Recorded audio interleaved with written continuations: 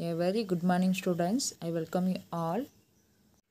Now, today we are going to see about 10th standard science subject Unit-2 optics. Last video we saw about defects in human eye. Main two important problems. One is myopia and another one is hypermetropia. Today now we are going to see about microscope. This is an optical instrument which helps us to see tiny object. So ரொம்ப டைனியாக உள்ள object எல்லாம் நமக்கு magnifying இமேஜஸாக காமிக்கிறதுக்கு இந்த microscope use ஆகுது. It is classified as two types. First one is simple microscope and second one is compound microscope. Let us see the in detail manner of simple microscope. See the diagram. This one is a simple microscope. The simple microscope ask for 2 more question and detailed question. Okay, you draw the simple microscope picture. So இந்த மாதிரி draw பண்ணோம். இதுதான் proper method. Okay, simple microscope has a convex lens of short focal length. So simple மைக்ரோஸ்கோப்பில் என்ன lens use பண்ணியிருக்காங்க, convex lens use பண்ணியிருக்காங்க. இது ஒரு ஷார்ட் ஃபோக்கல் லென்த், ரொம்ப ஷார்ட்டாக இருக்கும் focal length. Already you know that நம்ம வச்சுருக்க லென்ஸுக்கும் ப்ளஸ் பிரின்சிபல் ஃபோக்கஸுக்கும் இடைப்பட்ட தொலைவு தான், டிஸ்டன்ஸை தான் நம்ம என்னன்னு சொல்லுவோம், ஃபோக்கல் லென்த் அப்படின்னு சொல்லுவோம். The distance between the pole and the principal focus is called as a focal length. So இந்த லென்ஸ் எப்படி இருக்கும், near by the focal length. Focal length லென்ஸ்க்கு பக்கத்துலேயே இருக்கும். இதுதான் simple microscope. It is held near the I to get enlarge image of small object. ரொம்ப சின்ன ஆப்ஜெக்டாக இருந்தாலும் நம்ம கண்ணுக்கு பார்க்கும்போது அது எப்படி இருக்கும், ரொம்ப என்லார்ஜ்டு பெரிய இமேஜாக நமக்கு காமிக்கும். ஸோ சின்ன ஆப்ஜெக்டாக இருந்தாலும் நம்மளோட ஐக்கு வரும்போது அந்த ஆப்ஜெக்ட் எப்படி இருக்கும், ரொம்ப மேக்னிஃபையிங், ரொம்ப பெருசாக இருக்கும். Next, let an object AB. ABங்கிறது object is placed at A point with the principal focus. So principal ஃபோக்கஸில் அந்த ஏபி ஆப்ஜெக்டை நம்ம பிளேஸ் பண்ணுறோம். ஸோ பிளேஸ் பண்ணுறப்ப and convex lens and observer eyes is placed just behind the lens. So அந்த லென்ஸுக்கு பக்கத்துலேயே என்ன இருக்குது, நம்மளோட ஐ பார்க்குற ஐ ப்ளேஸ் பண்ணியிருக்க மாதிரி இருக்குது. அந்த லென்ஸோட அமைப்பு அப்படி இருக்கும். as per this position the convex lens produces an erect, visual and enlarged image. So அந்த ஆப்ஜெக்ட் லென்ஸில் பார்த்து நம்ம ஐக்கு விஷுவல் ஆகும்போது நமக்கு எப்படி இருக்கும், அந்த இமேஜ் எராக்ட், நேராக இருக்கும், விஷுவல் மாயபிம்பமாக இருக்கும், அண்ட் என்லார்ஜ்டு இமேஜ், ரொம்ப பெருசாக இமேஜ் தெரியும். ஸோ அதை தான் நம்ம என்னன்னு சொல்கிறோம், is mention that A dash and B dash அப்படிங்கிறோம். ஓகேவா. So ஏபிங்கிறது object, A dash B dashங்கிறது image. So இந்த இமேஜ் எப்படி இருக்கும், erect, visual and enlarged. This is a simple microscope. Next, let us see the uses of simple microscope. Simple microscopes are used in by watch repairs and jewelers. So watch ரிப்பேரிங்கில் இந்த simple microscope use ஆகுது. வாட்சுங்கிறது ரொம்ப minute particle. So அதை விஷுவலாக ரொம்ப என்லார்ஜர், அதில் உள்ள என்ன problem அப்படிங்கிறத பார்க்குறதுக்கு நமக்கு இந்த சிம்பிள் மைக்ரோஸ்கோப் யூஸ் ஆகுது. Next ஜிவல். Next, this microscope is used in jewelry shops. So jewellery ஷாப்லலாம் இந்த மைக்ரோஸ்கோப், சிம்பிள் மைக்ரோஸ்கோப் யூஸ் ஆகுது. ஸோ அது ஒரிஜினலாக டூப்ளிகேட்டாக அப்படிங்கிறத மெஷர் பண்ணுறதுக்கு, அதில் உள்ள ஏதாவது மாடிஃபிகேஷன் சேஞ்ச் பண்ணுறதுக்கு, ஸோ இந்த மாதிரி இதுக்கெலாம் இந்த சிம்பிள் மைக்ரோஸ்கோப் இந்த மெத்தடுக்கு யூஸ் ஆகுது. Next, simple microscope can be used in to read small letters clearly. So ரொம்ப ஸ்மால் லெட்டர்ஸாக இருந்துச்சுன்னா நம்மளால் அதை பார்க்க முடியாது. ஸோ ரொம்ப அதை ரொம்ப மைன்யூட்டாக இருக்கும். ஸோ அதெல்லாம் நம்மளால் டேரெக்டாக பார்க்க முடியாது. ஸோ அதுக்கு இந்த சிம்பிள் மைக்ரோஸ்கோப் யூஸ் ஆகுது. ஃபார் எக்ஸாம்பிள் மெடிக்கல் ஃபீல்டில் இதை யூஸ் பண்ணுவாங்க. மெடிக்கல் அந்த சிரப் பாட்டிலெலாம் நமக்கு மென்ஷன் பண்ணியிருக்க ரொம்ப மைன்யூட்டாக இருக்கும் லெட்டர்ஸு. ஸோ அதை விஷுவலாக என்லார்ஜாக பார்க்குறதுக்கு சிம்பிள் மைக்ரோஸ்கோப் யூஸ் ஆகுது. Next, simple microscope can be used in to observe parts of flowers, insects, etc. So அந்த பார்ட்ஸ் ஆஃப் அந்த பார்ட்ஸ் ஆஃப் ஃப்ளவர்ஸில் ஸோ என்னென்ன உள்ள ப்ரெசென்ட் ஆகிருக்கு அந்த மாதிரி ரொம்ப மைன்யூட்டாக பார்க்குறதுக்கும் ப்ளஸ் இன்செக்ட்ஸ் பூச்சிகளுக்கு வந்து அதில் உள்ள சின்ன சின்ன ப்ராப்ளம் பார்க்குறதுக்கு ஃபார் எக்ஸாம்பிள் அதில் எத்தனை லெக்ஸ் இருக்குது அந்த லெக்ஸில் ஏதாவது காயம் ஏற்பட்டிருக்கா ஸோ அந்த மாதிரி என்லார்ஜ் பண்ணி ரொம்ப மைன்யூட் பார்ட்டிகல்ஸ்லாம் என்லார்ஜ் பண்ணி ஸோ அதுக்கு என்ன ப்ராப்ளம் இருக்குது என்னென்ன ப்ரெசென்ட்டாக இருக்குது அப்படிங்கிறத பார்க்குறதுக்கு இந்த simple microscope can be used. Okay, next we can use it to observe fingerprints in the field of forensic science. So ஏதாவது மர்டர் நடந்திருந்தால் அந்த மர்டர் நடந்ததுக்கான காரணம் சில பர்சன்ஸை என்கொயரி பண்ணுவாங்க. ஸோ அந்த பர்சன்ஸ் என்கொயரி பண்ணுறவங்களோட ஃபிங்கர் பிரிண்ட்டும் ப்ளஸ் அங்கே அந்த மர்டர் நடந்த இடத்துல உள்ள ஃபிங்கர் பிரிண்ட்டையும் மேட்ச் பண்ணி பார்ப்பாங்க. ஸோ மேட்ச் பண்ணி பார்க்குறதுக்கு அது ரொம்ப மைன்யூட்டாக இருக்கும். ஸோ சேம் ஃபிங்கர் பிரிண்ட்டா அப்படிங்கிறத செக் பண்ணுறதுக்கு இந்த சிம்பிள் மைக்ரோஸ்கோப் வந்து யூஸ் ஆகுது. ஃபோரன்சிக் சயின்ஸ் தட் மீன்ஸ் தமிழில் வந்து தடய அறிவியல் சொல்லுவாங்க. ஸோ தடய அறிவியல் துறைக்கு வந்து இந்த சிம்பிள் மைக்ரோஸ்கோப் வந்து யூஸ் ஆகுது அந்த lens. So these are the uses of simple microscopes. Next we are going to see about compound microscope. Compound microscope is also used to see the tiny object. So ரொம்ப tiny minute particles. So அந்த object can be seen with a use it compound microscope. It has better magnification power length of simple microscope. So simple மைக்ரோஸ்கோப்பை compare பண்ணுறப்ப இது ரொம்ப பெட்டராக மேக்னிஃபைங்ஸ் இன்னும் பெருசாக நமக்கு அந்த ஆப்ஜெக்டோட இமேஜை வந்து ரொம்ப பெருசாக என்லார்ஜாக நமக்கு விஷுவலாக காமிக்கும். So see the picture. So lens வச்சுருக்கோம், convex lens. So convex லென்ஸை positive இதில் நெக்ஸ்ட் ஃபோக்கஸுங்கிறது ஒரே இடத்துல எல்லாமே வந்து தெரியறது. ஸோ அந்த ஃபோக்கஸ்க்கும் அந்த லென்ஸுக்கும் இடைப்பட்ட தொலைவு தான் ஃபோக்கல் லென்த்துன்னு சொல்கிறோம். ஸோ அந்த லென்த்தை ஓரளவு தான் நம்மளால் கம்மி பண்ண முடியும். ஸோ ரொம்ப கம்மி பண்ண முடியாதனால என்ன பண்ணுறாங்கன்னா இங்கே காம்பவுண்ட் மைக்ரோஸ்கோப்ஸில் வந்து 2 லென்ஸ் வந்து யூஸ் பண்ணுறாங்க. See the gold color compound microscope. This one is here முன்னாடி யூஸ் பண்ணது இந்த மைக்ரோஸ்கோப்ஸ். இப்போ இங்கே ஒயிட் கலரில் இருக்கிறது இப்போ ப்ரெசன்ட் இயரில் நம்ம யூஸ் பண்ணுறது. ஓகே, காம்பவுண்ட் லென்ஸில் பார்த்தீங்கன்னா 2 லென்ஸ் யூஸ் பண்ணுவாங்க. One is object ice means object வைக்கிறதுக்கு ஒரு இடத்துல அந்த இடத்துல ஒரு லென்ஸ் இருக்கும். Next one is I lens, நம்ம ஐ பார்க்குற இடத்துக்குள்ள ஒரு லென்ஸ் இருக்கும். So 2 lens are present in the compound microscope. So magnification power of microscopes can be increased by decreasing the focal length of the lens used. So lens பொறுத்து அந்த increasing or decreasing of focal length வந்து இந்த மைக்ரோஸ்கோப்ஸில் வந்து use பண்ணுவாங்க. Due to constructional limitation, the focal length of the lens cannot be decreased beyond certain limit. So certain limitக்கு மேலே அந்த focal length நம்மளால் என்ன பண்ண முடியாது, டிக்ரீஸ் பண்ண முடியாது, அந்த லென்ஸுக்கு நியர்பை கொண்டு வர முடியாது. This problem can be solved by using the 2 separate biconvex lens. So இந்த ப்ராப்ளத்தை ஃபேஸ் பண்ணுறதுக்கு தான் நம்ம வந்து 2 லென்ஸ் வந்து யூஸ் பண்ணுறோம். ஸோ அதை தான் வந்து நம்ம என்னன்னு சொல்கிறோம், biconvex lenses. Next, construction. A compound microscope consists of 2 convex lenses. The lens with a shorter focal length is placed near the object. So அந்த ஆப்ஜெக்ட்டுக்கு நியராக ரொம்ப ஷார்ட்டராக ஃபோக்கல் லென்த்தில் ஒரு லென்ஸ் வந்து ப்ரெசென்ட் ஆகிருக்கும். And it is called as objective lens R objective piece. So அதை தான் நம்ம என்னன்னு சொல்கிறோம், ஆப்ஜெக்டிவ் பக்கத்தில் அந்த லென்ஸ் இருக்கனால ஆப்ஜெக்டிவ் லென்ஸ் ஆர் ஆப்ஜெக்டிவ் பீஸ்ன்னு சொல்கிறோம். Next, the lens with larger focal length and larger aperture placed near the observer eye is called eye lens or eyepiece. So பார்க்குற அப்சர்வுக்கு நியராக ஒரு லென்ஸ் இருக்கும். ஸோ அந்த லென்ஸை நம்ம என்னன்னு சொல்கிறோம், ஐ lens R eyepiece. Both the lenses R fixed இன் த நேரோ tube with adjustable ப்ரிவிஷன்ஸ். So adjust பண்ணுற ப்ரிவிஷன்ஸில் அந்த 2 லென்ஸுமே வந்து ப்ளேஸ் பண்ணியிருக்காங்க. So see the diagram. Object பக்கத்தில் இருக்க லென்ஸ் வந்து அப்ஜெக்டிவ் லென்ஸ். ஸோ அதை வந்து ஏபின்னு சொல்லுவோம், அதுதான் ஆப்ஜெக்ட்டு. அண்டு நம்ம பார்க்குற பர்சனுக்கு நியர்பை ஒரு லென்ஸ் இருக்கும். ஸோ அதை தான் நம்ம என்ன சொல்லுவோம், ஐ பீஸு ஐ லென்ஸுன்னு சொல்லுவோம். ஸோ அதுக்கு வந்து ஏடஸ் பிடஸ்ன்னு மென்ஷன் பண்ணியிருக்காங்க. அது வந்து இமேஜ் தெரிகிற இடம், நம்ம பார்க்குற இடம் plus. Okay, next, the object AB is placed at a distance slightly greater than the focal length of objective lenses. அந்த இமேஜ் எப்படி இருக்குன்னா, a real inverted and magnifying image, ரொம்ப பெருசாக தெரியும், ஏடஸ் பிடஸ் அந்த இமேஜ் அந்த இடத்துல is formed at the other side of the objective lens.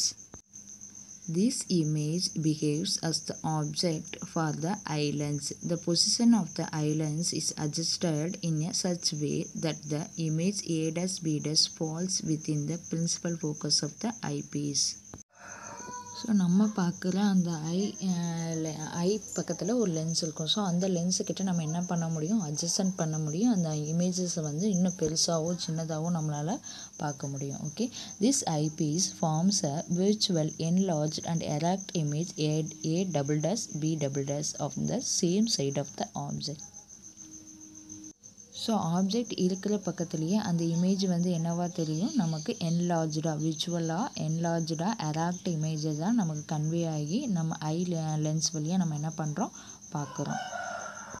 Compound microscope has 50 to 200 times more magnification power than the simple microscope. So simple மைக்ரோஸ்கோப்பை விட compound microscope எவ்வளோ இதாக அந்த இமேஜை மேக்னிஃபை பண்ணி காமிக்கும், 50 to 200 டைம்ஸ் வந்து மோர் மேக்னிஃபையிங்.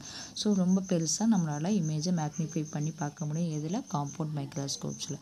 ஸோ இதுதான் compound microscope. This question ask for 5 mark questions. Okay, you draw the diagram and right the in detail. Okay. Next, let us see traveling microscopes. A traveling microscope is one of the best instruments for measuring very small length with a high degree of accuracy at the order of 0.001 millimeter. Traveling microscope is a best instrument. This one is a நகரும் நுண்ணோக்கி அப்படின்னு சொல்லுவாங்க. இது வந்து cine ஃபீல்டில் வந்து use பண்ணுவாங்க. So ஒரு ட்ராக்கில் வந்து இந்த மைக்ரோஸ்கோப்பை ப்ரெசென்ட் பண்ணிக்குவாங்க. ஸோ ப்ரெசென்ட் பண்ணப்போ அது மூவிங்லேயே இருக்கும். ஸோ ரொம்ப மைன்யூட்டாக இருக்குது, ரொம்ப ரொம்ப ரொம்ப மைன்யூட்டாக இருக்குது பார்ட்டிகல்ஸ்லாம் இல்லை என்ன பண்ண முடியும், அப்சர்வ் பண்ண முடியும். ஸோ அதான் 0.01 millimeter சென்டிமீட்டர் தான் நம்ம ஸ்கேலில் இருக்கும். 0.01 millimeterனா பார்த்தோம்னா அவ்வளோ சின்ன இமேஜஸையும் நம்மளால் என்ன பண்ண முடியும், கொஞ்சம் பார்க்க முடியும். It works based on the principal of vernier. So vernier calliper இருக்குல்ல, ஸோ அதோட பேசிஸ் பிரின்சிபலில் தான் இந்த ட்ராவலிங் மைக்ரோஸ்கோப் வந்து ஒர்க் பண்ணுது. It least count is 0.01 millimeter. So இதோட லீஸ்ட் கவுண்டிங் ரேட் என்னன்னு பார்த்தீங்கன்னா 0.01 millimeter. So already you know that this is a vernier calliper. அங்கே பிக்சர் இருக்குது பாருங்கள், ஸ்கேல். ஸோ அதான் வெர்னியர் ஸ்கேல். ஸோ அந்த வெர்னியர் ஸ்கேல் பிரின்சிபல் பேஸஸாக வச்சு தான் இந்த ட்ராவலிங் மைக்ரோஸ்கோப் வந்து யூஸ் ஆகுது. Next, let us see the telescopes. Have you seen the written lunar ellipses? With our naked eye, we cannot visualize the phenomenon distinctly. So ரொம்ப தொலைவில் உள்ள சின்ன பார்ட்டிகல்ஸ்லாம் நம்மளால் என்ன பண்ண முடியாது, ரொம்ப மைன்யூட்டாக பார்க்க முடியாது. Then how can we see the distant object in clearly manner? So எப்படி அதை கிளியராக பார்க்குறது? It is the possible with telescopes. So இங்கேருந்து நம்ம பார்த்தா அது அங்கே இருக்க ஒரு ஸ்டார் தெரியும். ஸோ அந்த ஸ்டாரை வந்து நம்மளால் மைன்யூட்டாக பார்க்க முடியுமா, பார்க்க முடியாது. ஸோ அங்கே ஸ்டார் இருக்குது, மூன் இருக்குது அப்படின்னு சொல்லி தெரியும். அதில் உள்ள என்னென்ன பார்ட்டிகல்ஸ் மைன்யூட்டாக இருக்க பார்ட்டிகல்ஸ் நம்மளால் என்ன பண்ண முடியாது, பார்க்க முடியாது. ஸோ அதுக்கு யூஸ் பண்ணுறது தான் telescopes. Telescopes is an optical instrument to see the distant object. So ரொம்ப தொலைவில் உள்ள பொருளை பார்க்குறதுக்கு நமக்கு டெலஸ்கோப்ஸ் வந்து யூஸ் ஆகுது. The first telescope was invented by Johan லிப்ரஸே in 1608. He was invented in first telescopes. See the diagram. இதுதான் வந்து ஃபஸ்ட்டு இன்வெர்ட் பண்ண telescopes. Next, Galileo made a telescope to observe distant stars. So ரொம்ப தொலைவில் உள்ள stars எல்லாம் வந்து பார்க்குறதுக்கு கலீலியோ வந்து டெலஸ்கோப்ஸ் வந்து யூஸ் பண்ணார். Next, Galileo observed the satellites of Jupiter and the rings of Saturn through his telescopes. So ஜூபிட்டரோட துணைக்கோள் சேட்டலைட்ஸை பார்க்குறதுக்கும் and the rings of சாட்டர்னோட rings வந்து ப்ரெசென்ட் ஆகிருக்கு. ஸோ அதை பார்க்குறதுக்கும் டெலஸ்கோப்ஸ் வந்து யூஸ் பண்ணார். This one is a satellites of Jupiter. See the diagram. So ஜூபிட்டரில் உள்ள சேட்டலைட்ஸை பார்க்குறதுக்கும் இந்த ரிங்ஸ் ஆஃப் சர்டனில் உள்ள அதோட ரிங்ஸை பார்க்குறதுக்கும் இவர் வந்து டெலஸ்கோப்ஸை வந்து யூஸ் பண்ணார். Next, Kepler invented telescope in 1611, which was fundamentally similar to the astronomical telescopes. So astronomical telescopes means வானில் உள்ள எல்லாத்தையும் பற்றி தெரிஞ்சுக்கிறதுக்கு கெப்லர் வந்து இன்வெர்ட் பண்ணார் ஒரு டெலஸ்கோப்ஸை. இன் இயர் வந்து 1611. Next, we are going to see about types of telescopes. According to the optical property, it is classified into two groups. So, types of telescopes வந்து two waves வந்து telescope வந்து use பண்ணியிருக்காங்க. First one is refraction telescopes and another one is reflecting telescopes. See the diagram பார்த்தாலே உங்களுக்கு புரியும். Refracting telescope that means அந்த incident ray வர்றதுக்கு ஸ்ட்ரெயிட்டாக போகாமல் கொஞ்சம் அந்த ரிஃப்ளெக்டர் ரே வந்து டைவர்ஜ் ஆகும். ஸோ அந்த ஆங்கிள் வந்து மாறும். ஸோ இன்சிடென்ட் ரே பாருங்கள் ஸ்ட்ரெயிட்டாக வரும். நார்மல் இதில் ஆங்கிள் ஆஃப் இன்சிடென்ட்டில் பட்டு நமக்கு ரிஃப்ளெக்டர் ரே கொஞ்சம் ஸ்லைட்லி சேஞ்சடு. ஸோ இதுதான் நம்ம என்ன சொல்கிறோம், refracting telescopes. Next, let us see the refraction telescopes. So see the diagram. So on the incident ray வந்து லென்ஸில் பட்டு அகெயின் அந்த ரிஃப்ளெக்ட் ஆகுது. ஸோ இந்த இன்சிடென்ட் ரேயோட ஆங்கிளும் ரிஃப்ளெக்டடோட ஆங்கிளும் ஈக்குவலாக இருக்கும். ஸோ நார்மலுக்கு பார்த்தீங்கன்னா ஈக்குவலாக இருக்கும். இன்சிடென்ட் ரே வந்து simple is I and reflected ray simple is R. Okay, so மிரரில் பட்டு நமக்கு அப்படியே ரிஃப்ளெக்ட் ஆகுறது ரிஃப்ளெக்டிங் டெலஸ்கோப்ஸ். ஸோ அது அந்த இன்சிடென்ட் ரே வந்து நார்மலில் பட்டு லென்ஸில் பட்டு நமக்கு ரிஃப்ராக்ட் ஆகுறது ஸ்லைட்லி சேஞ்சட் ஆனால் அது refracting telescopes. Next, let us see the refraction telescopes. So refraction telescopesல can be used in lenses தான் மோஸ்ட்லி வந்து யூஸ் பண்ணியிருக்காங்க. For example Galilean telescope.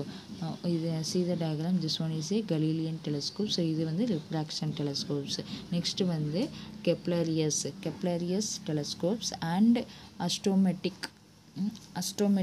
refractors are some refracting telescopes. So இதை தான் வந்து refracting telescopesக்கு வந்து எக்ஸாம்பிளாக கொடுத்துருக்காங்க. ஸோ அதோட பிக்சர்லாம் இங்கே இருக்குது. see the picture. Next, let us see the reflecting telescopes. So reflecting telescope can be used in parabolic mirrors are used. Okay, parabolic mirrors தான் வந்து யூஸ் பண்ணியிருக்காங்க. ஸோ parabolic mirrors வந்து மேலே வந்து டாப்பில் அந்த இமேஜஸ் இருக்குது. ஸோ இதில் என்ன டைப்பான எக்ஸாம்பிள்ஸ் கொடுத்துருக்காங்கன்னா Gregorian telescopes, Newtonian telescopes and Cassegrain telescopes are some reflecting telescopes. So இது வந்து reflecting telescopesக்கு examples. So this question asked for more questions. According to the things which are observed. So திங்ஸை பொறுத்து டெலஸ்கோப்ஸை வந்து ரெண்டு டைப்பாக டிவைட் பண்ணாங்க. First one is astronomical telescopes and second one is terrestrial telescopes. Let us see the astronomical telescopes. An astronomical telescope is used to view heavenly bodies like stars, planets, galaxies and satellites. Astronomical telescope that means வானியல் தொலைநோக்கிகள். So அந்த தொலைநோக்கிகள் மூலமாக நம்மளால் எதெல்லாம் பார்க்க முடியும், star, planets and galaxies and satellites. So இதெல்லாம் வந்து பார்க்குறதுக்கு அஸ்ட்ரானமிக்கல் டெலஸ்கோப்ஸ் வந்து யூஸ் ஆச்சு. ஸோ அஸ்ட்ரானமிக்கல் டெலஸ்கோப்ஸில் வந்து நம்ம பார்க்குற இமேஜ் வந்து நமக்கு தலைகீழாக தான் தெரியும். ஸோ ஸ்டார்ஸை பார்த்தோன்னா அந்த ஸ்டார்ஸில் என்னென்ன ப்ரெசென்ட் ஆயிருக்கு அப்படிங்கிறது நமக்கு தலைகீழாக தான் தெரியும். அதை நம்ம வந்து assume பண்ணிக்கோம். Next, let us see the terrestrial telescopes. The image in an astronomical telescope is inverted. Astronomical telescopes நமக்கு இமேஜ் எப்படி தெரியும், இன்வெர்டடாக தெரியும். So it is not suitable for viewing object on the surface on the earth. So இது வந்து surface அந்த எர்த்தில் வந்து அந்த இமேஜை பார்க்குறதுக்கு நமக்கு சூட்டபுளாக இது வந்து இல்லை. Therefore the terrestrial telescope is used. So அப்போ தான் வந்து என்ன பண்ணாங்க, டெரஸ்ட்ரியல் டெலஸ்கோப் வந்து யூஸ் பண்ணாங்க. It provides an எரட் image. So இது வந்து நேராக இமேஜை வந்து நமக்கு காமிக்கும். The major difference between astronomical and terrestrial telescope is erasing the final image with respect to the object. So astronomical telescopes வந்து நம்ம யூஸ் பண்ணுறப்ப இமேஜ் வந்து நமக்கு இன்வெர்ட்டடாக தெரியும். அதனால மோஸ்ட்லி டெரஸ்ட்ரியல் டெலஸ்கோப்ஸ் வந்து யூஸ் பண்ணாங்க. ஸோ அது வந்து நமக்கு இமேஜை வந்து நேராக நமக்கு இமேஜை வந்து காமிக்கும். ரொம்ப ஒன்றும் டிஃப்ரெண்ட் டிஃப்ரென்ஸ் வந்து தெரியாது. see the image. ஸோ அங்கே வந்து ஒரு லென்ஸில் அந்த ரே வந்து பட்டு ஸோ அது வந்து நமக்கு இமேஜ் வந்து ஃபஸ்ட்டு இமேஜ் ஃபார்ம் ஆகும் ஸ்ட்ரைட்டாக. ஸோ செகண்ட் லென்ஸில் பட்டு நமக்கு திருப்பி என்ன ஆகும், அந்த இமேஜ் வந்து நமக்கு சின்னதாக்கி விஷுவலாக சின்னதாக காமிச்சு நமக்கு வந்து இமேஜ் வந்து தெரியும். ஸோ டெரஸ்ட்ரியல் டெலஸ்கோப்ஸில் இமேஜஸ் வந்து erect image. Next, let us see the advantages of telescopes. So டெலஸ்கோப்ஸ்னால நமக்கு என்னென்ன அட்வான்டேஜஸ் பார்த்தீங்கன்னா, elaborate view of the galaxies, planet, star and other heavenly object is possible. So ரொம்ப எலாபரேட்டடாக அதோட இமேஜஸை நம்மளால் பார்க்குறதுக்கு நமக்கு வந்து இந்த டெலஸ்கோப் வந்து யூஸ் ஆகுது. For example எதுக்கெலாம்னா galaxies, planet, stars and other heavenly ஆப்ஜெக்ட்லாம் பார்க்குறதுக்கு யூஸ் ஆகுது. And second one, camera can be attached for taking photograph for the celestial object. So கேமராவோட அட்டாச் பண்ணி ஃபோட்டோகிராஃப் எடுக்கிறதுக்கு யூஸ் ஆகுது. Next third one, telescopes can be viewed even with the low intensity of light. Low intensity of light that means ரொம்ப டார்க்காக இருக்க இடத்துலையும் கூட நம்மளால் என்ன பண்ண முடியும், அதோட இமேஜை வந்து நம்ம கிளியராக நம்மளால் பார்க்க முடியும். ஸோ அதான் telescope can be viewed even with low intensity of light. Okay, next let us see the disadvantages of telescopes. So இதோட டிஸ்அட்வான்டேஜஸ் என்னென்னு பார்த்தீங்கன்னா, frequently maintenance is needed. So ரொம்ப ப்ராப்பராக மெயின்டைன் பண்ணணும் இந்த டெலஸ்கோப்ஸ். ஏன்னா லென்ஸ் எல்லாம் ஒன்று இல்லை 2 லென்ஸ் வந்து யூஸ் ஆகுது. ஸோ அதெல்லாம் என்ன ஆகும், ஈஸியாக நமக்கு வந்து பிரேக் ஆகிடும். ஸோ அதை வந்து இதை கேர்ஃபுல்லாக ஹேண்டில் பண்ணணும் அண்ட் ப்ராப்பராக இதை வந்து யூஸ் பண்ணணும். Second one, it is not easily portable one. இந்த டெலஸ்கோப்ஸை வந்து ஒரு இடத்துலேருந்து இன்னொரு இடத்துக்கு நம்மளால் என்ன பண்ண முடியாது, எடுத்து கொண்டு போக முடியாது. ஸோ இது வந்து ரொம்ப ஹெவியாக இருக்கும். ஸோ அதனால் ஒரு இடத்துல ப்ளேஸ் பண்ணால் அந்த இடத்துலையே தான் வச்சு என்ன பண்ண முடியும், நம்மளால் எல்லாத்தையும் பார்க்க முடியும். ஸோ இதுதான் இதோட டிஸ்அட்வான்டேஜஸ். ஸோ இன்றைக்கி என்னென்ன பார்த்தோம், microscopes. So microscopes can be classified into 2 types. One is a simple microscope and another one is compound microscopes. Next let us see the traveling microscopes. Okay, next பார்த்தோம் telescope பார்த்தோம். டெலஸ்கோப்ஸில் types of telescopes பார்த்தோம். First one is reflecting telescopes and another one is refracting telescopes. So இந்த டெலஸ்கோப்ஸையே 2 டைப்பாக வந்து classify பண்ணியிருந்தாங்க. First one is astronomical telescopes and another one is terrestrial telescopes. Astronomicals can be seen in the astronomical faces, அதாவது வானில் உள்ளதை பார்க்குறதுக்கு. Next terrestrial, that means நிலப்பரப்பில் என்னென்ன இருக்கோ அதெல்லாம் பார்க்குறதுக்கு. ஸோ இந்த டெலஸ்கோப்ஸோட அட்வான்டேஜஸ் அண்டு டிஸ்அட்வான்டேஜஸை பார்த்தோம். So today in this lesson Unit 2 optics lesson is completed. Okay, I will send you book back answers. Thank you.